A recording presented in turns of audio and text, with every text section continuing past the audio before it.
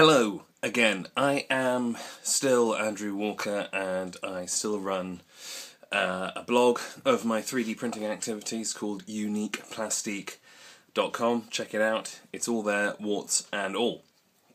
I'm very excited. Have a look at the screen here. This little fella is called Spore, and Spore, as you can see, is a complicated shape of a spiky thing inside a ball full of holes, and that's the blender model there.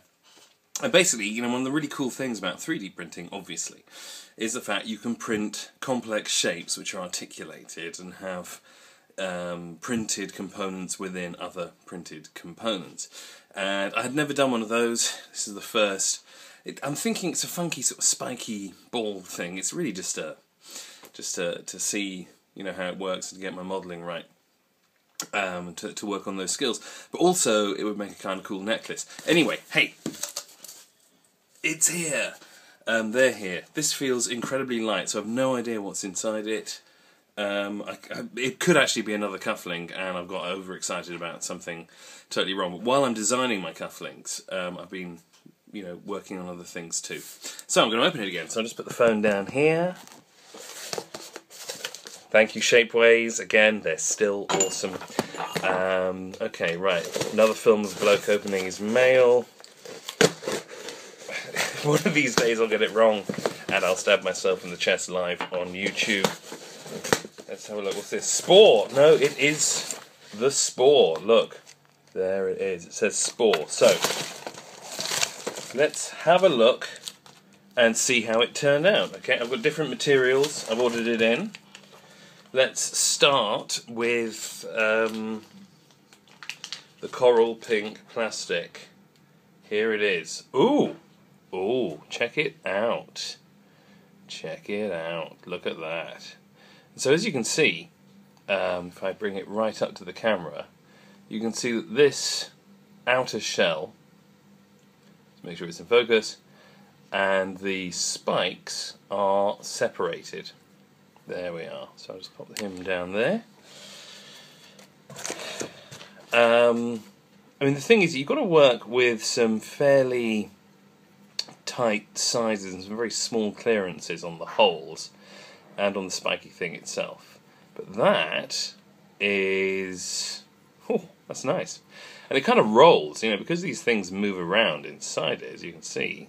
As it rolls along, they roll in and out. Okay, right, let's have a look. This is another one. So this is plastic here.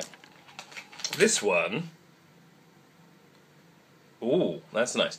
This is in a material called polished alumide, and this is actually... is it? Is that the alumide? This might be sandstone. I'm not sure. It feels like alumide.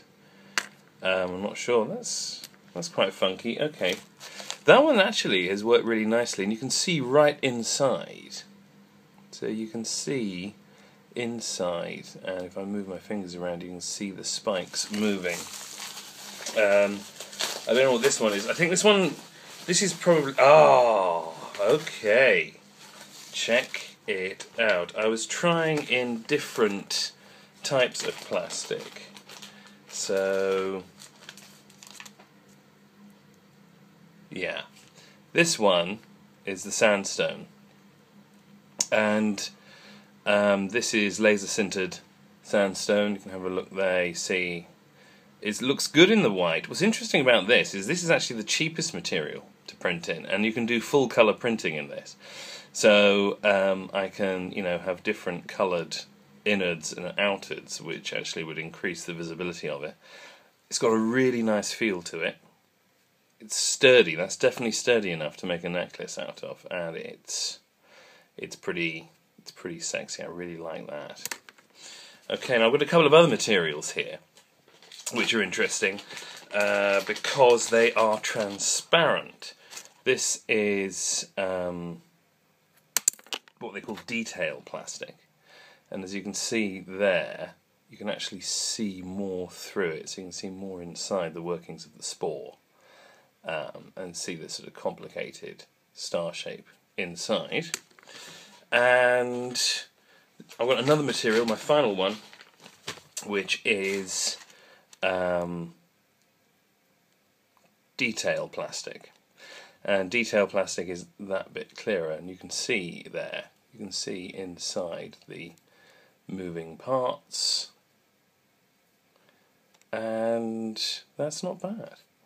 That's quite good, and you can see right inside that one and see the various bits and bobs.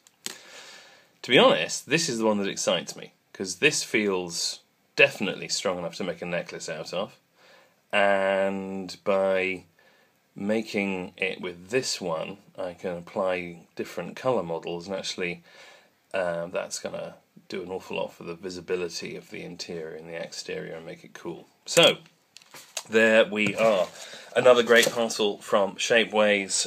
Thank you, Blender, for your awesome free software, and yeah, I think we're going to have a nice spiky, oh dear, look at my horrible hurty finger, you don't want to see that.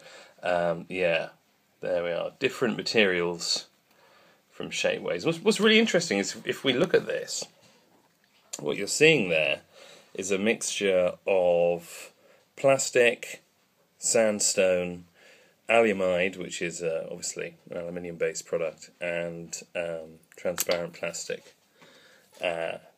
Gives you some idea of the range and the variability of it.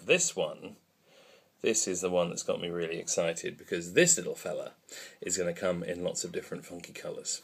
So, another component for my line of bizarre 3D printed jewellery. Really pleased with that. In the meantime, I'm just making a whole load of new cufflinks, which is great, but the thing with 3D printing is once you've done one bit, you kind of want to try something else. So, yeah, I think I might just spend a little bit of time playing with this now. Okay, that's me, Unique Plastique. Come and say hello, and see me on YouTube. Buy the jewellery, would be really cool, from my shop. All the stuff that's on there is my first sort of generation prototypes, which I did months and months ago. And to be honest with you, they're not nearly as cool. So wait for the new stuff, and then come and cover yourself in plastic. I want to rub plastic all over your body. Peace.